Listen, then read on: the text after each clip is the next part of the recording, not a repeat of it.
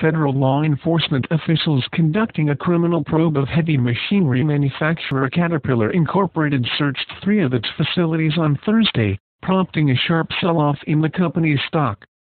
A spokeswoman for the U.S. Attorney Office for the Central District of Illinois, Sharon Paul, confirmed that federal law enforcement officials conducted searches at locations in Peoria, East Peoria and Morton, Illinois, but did not say why agents raided the 3 facilities. Caterpillar, in a statement issued on Thursday afternoon, said it believed the search was part of an Internal Revenue Service investigation related to profits earned by a Swiss parts subsidiary, Caterpillar SARL, or XARL.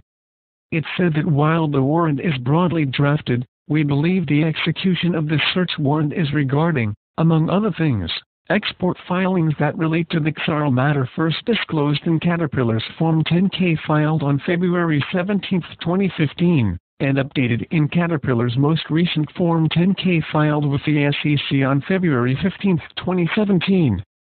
Agencies involved in the search included the IRS Criminal Investigation Division, the U.S. Department of Commerce's Bureau of Industry and Securities Office of Export Enforcement, and the Federal Deposit Insurance Corporation's Office of Inspector General, Paul said. Officials at the agencies could not be reached for comment.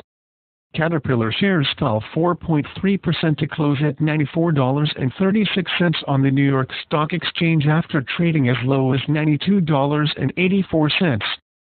IRS seeks $2 BLN. Caterpillar contests. The apparent escalation of the government's tax dispute with Caterpillar comes as the Trump administration and leaders in Congress have said they want to launch a broad overhaul of the corporate tax code, lowering rates and designing the system to encourage companies to keep jobs and profits within the United States. Caterpillar has also had a prominent place in the Trump administration's effort to promote U.S. manufacturing. The company's outgoing chief executive, Douglas Oberhelman, met with President Donald Trump at the White House last week. Caterpillar is fighting an Internal Revenue Service demand that the company pay $2 billion in taxes and penalties for profits assigned to its Swiss parts distribution subsidiary, according to filings with the Securities and Exchange Commission. That subsidiary was also the subject of a 2014 Senate committee report that concluded Caterpillar shifted billions in profits abroad and had $2.4 billion in taxes deferred or avoided from 2012. As a result of those licensing and servicing agreements, over the next 13 years from 2000 to 2012, Caterpillar shifted to XARL and Switzerland taxable income from its non-U.S. parts sales totaling more than $8 billion, and deferred or avoided paying U.S. taxes totaling about $2.4 billion, the report said.